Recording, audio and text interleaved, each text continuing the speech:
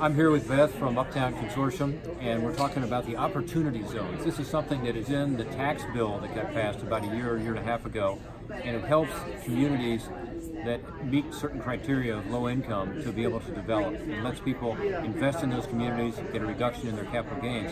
It's really exciting. Here are the opportunity zones in the Cincinnati area, and we're right here, right now, which is the Uptown area. So think of University of Cincinnati, Pill Hill, that area.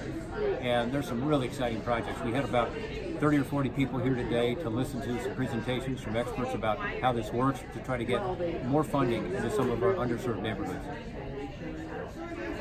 Yes, and we're so grateful for the Senator to be here today to talk to members of our community, our development community, and neighborhood community, as well as our nonprofit partners, to talk about the potential benefits of opportunity zones in our underserved communities. And we're also very grateful for your support of new market tax credits as well, which has been so important. It's worked well here. In fact, we're in a new markets project right now. That we're standing. Credits are at work as we speak. Yeah.